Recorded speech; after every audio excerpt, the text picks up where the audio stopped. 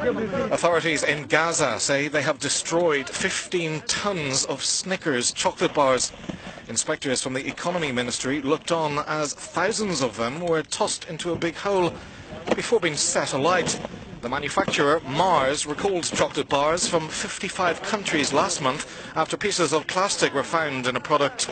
This consumer protection officer says, "We destroyed Snickers and Mars chocolate after working with the product's importers and distributors. There was an order for them to be recalled from the market."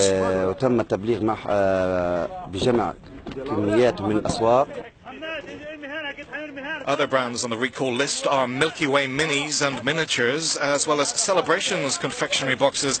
The countries involved include Germany, the UK, France, Belgium and Spain.